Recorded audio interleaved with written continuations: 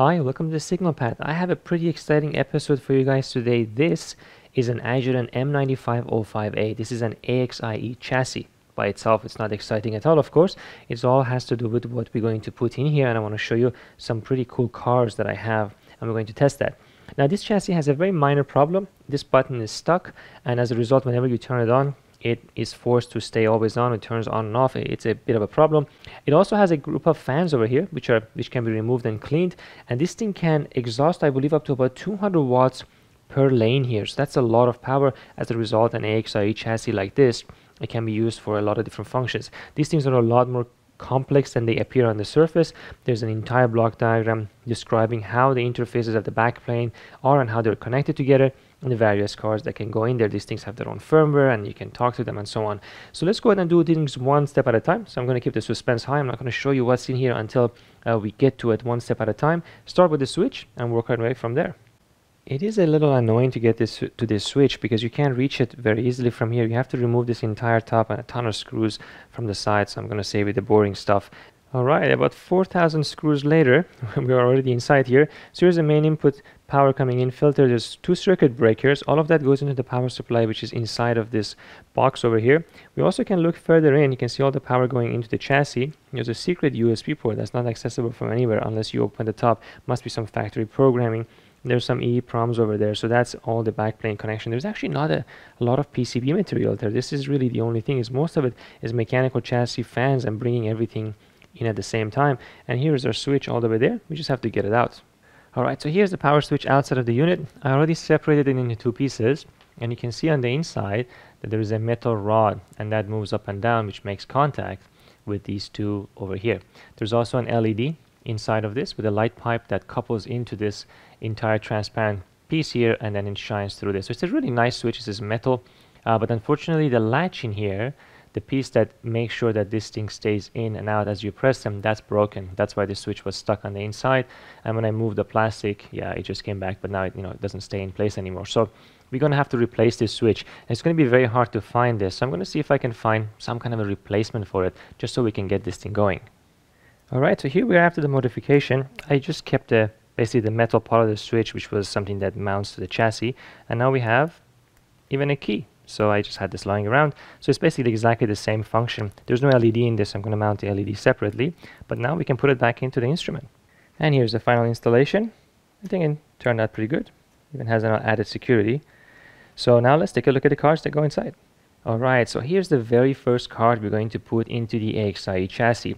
This is a system module, and I believe this is the minimum requirement. So when you purchase an AXIe chassis, it has to come with one of these in order to communicate with the main motherboard in the back, and of course communicate with every other card you're going to put into this module. Without this, then you're going to have no way of sending and receiving data to those modules, and some of them would require a lot of data. They have a lot of memory, they have a lot of high-speed interfaces. As a result, this thing actually has a PCIe Express interface, and interestingly, there is one on the inside as well, and a switch that you can use to select between the internal and the external PCIe Express. This must be an option that this instrument clearly doesn't have. You can see a whole bunch of components here are not even populated. There's a big BGA component not populated over here. And this thing can have a USB interface, which is quite convenient if you don't have a PCIe interface on your PC. Obviously, it's going to be much slower, but there's also a gigabit Ethernet in the front as well. So this one doesn't have the USB, which is unfortunate. There's a DC-DC converter over here. This is a network SoC processor. These are clusters of transformers, probably to magnetically couple into something. It's just galvanic isolation. And then we have two ICs on here, which I'm not sure what they are. Could be FPGAs. There's an FPGA here as well. A whole bunch of other interfaces, which are obviously not populated. This thing can be configured in many, many different ways. So there's not much exciting things on this, because normally if you have an embedded controller inside an AXIe, it becomes much more convenient because the PC is going to be built into it. But the PC is going to have this form factor, and it's totally custom made. And I have one of those, and I want to show you what it looks like. Okay, so here is our embedded controller, and you can see it's a totally custom PC. It's based on an Intel processor, of course. I think it's an i5 or an i7. We will find out. So you find all the normal components you expect in a PC. We have memory, the processor, video cards are all in here, but it has to fit in a really small form factor. So we have two-phase heat pipes coming out of this main heatsink where all the processors are, and then air is flowing this way throughout, so you can see all the orientations of the heat sinks line up, and the fans on the side of the AXIe chassis cool this whole thing down. the entire DC-DC power and all the power management is handled over here. Look at this cluster of capacitors. We have 2 gigabit Ethernet ports coming in. We have 3 USB 3s, 2 USB 2s. We have 3 display ports. So this thing is obviously intended to be used in a variety of situations. There is indeed even an extra PCI Express on here as well. This one has a removable solid state drive, another PCI Express slot over here, and some diagnostic 7 segments with the CMOS for the memory, of course, for the BIOS. And there's another card over here. It could be a bridge, could be an FPGA, I'm not sure. It might be handling the interfaces to the bus. So yeah, it's a really nice design. These things are quite expensive because they're totally custom made, of course, for this kind of application. So let's add that to the chassis as well. There's a cover I've taken off. Of course, it's all protected. And we're going to take a look at the most exciting one. And here's the star of the show. This is the Keysight M8190A. This is a dual-channel arbitrary waveform generator. 12 gigasample per second at 12 bits or 8 gigasample per second at 14 bits. It has more than 90 dBc of spurious dynamic range, which for the kind of bandwidth it provides is absolutely excellent. This thing can do all the way up to 5 gigahertz of analog bandwidth. This particular one also has digital up conversion built into it, so you can modulate around the carrier directly in the digital domain, prevent you from having to waste some of the dynamic range of the DACs. This one also has direct output as well as the amplified output, 2 gigasample of memory per channel. It is pretty much the industry standard for radar, 5G, and wireless testing. Keysight also has a version of this that's 128 gigasample per second 4-channel, which can run at 256 gigasample per second at 2-channel. That's a totally different instrument, of course, intended for optical coherent testing, but for wireless testing, it's hard to beat the performance of this unit. So I can't wait to fire it up, but we should take a look inside and see what it looks like a little bit before we plug it in. And here is what is inside the M8190A. It is beautiful, quite modular as to be expected. On the left side we have the entire DAC module for one channel and the DAC module for the other channel. It looks like that the memory, interface, DAC and everything is all underneath these two heatsink sections here. Probably some custom ICs from Keysight, I would imagine. And the same thing on the other side. Most likely maybe an FPGA here which interfaces to the bus and manages the data transfer from the memory of the DAC and everything else to the outside. There's a dummy bus termination at the top and the main one here is at the bottom. And if I look on the right side, we have a huge heatsink which is sitting on top of this entire DC-DC converter section. This is obviously burning a lot more power, and therefore even though this DC-DC converter is probably 90% efficient, it's still going to have some airflow over it to cool it down with a heatsink. We have two output interface boards with a whole bunch of mechanical RF relays to switch between the direct output, amplified output, AC-DC coupling, and so on. And if you look at the connections that go into and out of the DAC, all the high-speed connections, we have 5 coaxial cables going in. It looks like to be a differential clock on the right side.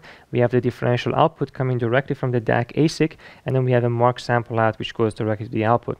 So you can see that they're not routing any of those signals onto the board anywhere. The only PCB that sees the high-speed signal is basically this one over here, and a tiny trace on that one, in order to preserve as much of the bandwidth and spurious-free dynamic range of the analog output as possible. I'll also give you a side view so we can see the clocking, which is all embedded underneath it.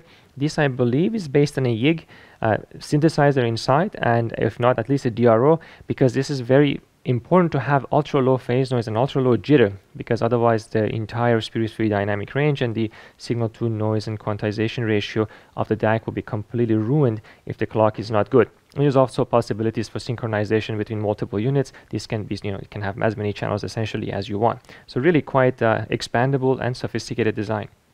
And here's a profile view, and yes, I believe there is a YIG oscillator right there. So all the PLL, clock generation, distribution, everything is on this board. There is also some other heatsink components in the back, so there is a lot of stuff happening there. Fairly complex. Here is the wraparound heatsinks which take advantage of the copper embedded into the PCB to bring a lateral and then vertical heat out of the board. These are nice low profile devices, so you don't have to put anything on the other side in order to cool something through the PCB. You see them quite often in these type of instruments. Yeah, looking really nice. Now we got to put it back in and try it out. Okay, so here's our test setup. At the bottom now I have everything installed, and I may have overdone it a little bit with this LED, but at least it is acting also as a lighthouse. We have the PC at the bottom and the M8190 of course at the top. So the channel 1 single-ended output of the M8190 goes into channel 1 and channel 2 goes into channel 3.